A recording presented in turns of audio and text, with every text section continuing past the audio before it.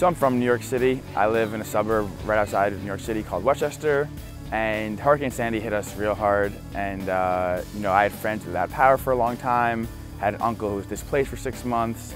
My family was affected really badly by Hurricane Sandy, and so we had a lot of help from the hospitals and such.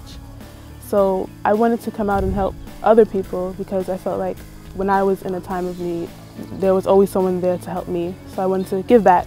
After Hurricane Sandy, a lot of New Yorkers, Long Islanders, New Jerseyites, everyone really that was hit by the eye of the storm kind of lost that aura of invincibility, and having that cloak stripped away really kind of exposed us to the truth and how fragile everything is. More Oklahoma got hit by the huge tornado that really kind of damaged everything, and what I noticed is people from around the country were coming into Oklahoma to help us out. And so I kind of took on that inspiration that the whole nation was giving to us. So when this opportunity with the SCA come up to come here and help victims of Sandy and help everything that's been damaged, helping these areas that have been still devastated even after a year's gone by, I really wanted to come help out too, because everyone's helping me out, so might as well share some of the love.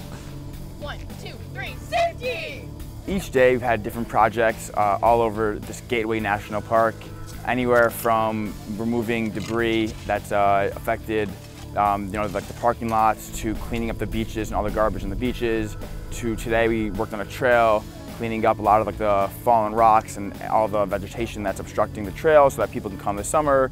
I have done work with the SCA before, and just any opportunity to work with the SCA again is something I jump at. So I heard that there is a week-long crew in the summer in New York, and after seeing all the effects of Hurricane Sandy on TV, I thought it'd be really cool to come down and help out with relief efforts.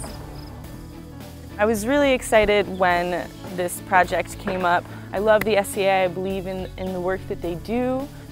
It brings a lot of great people together, people from all over the country working for this awesome cause. It's nice that a corporation like American Eagle is not only marketing themselves as an organization that's giving back to the community, but actually doing so.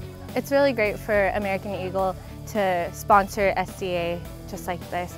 And it was perfect for me to actually get out and do something to help my planet, to help my community.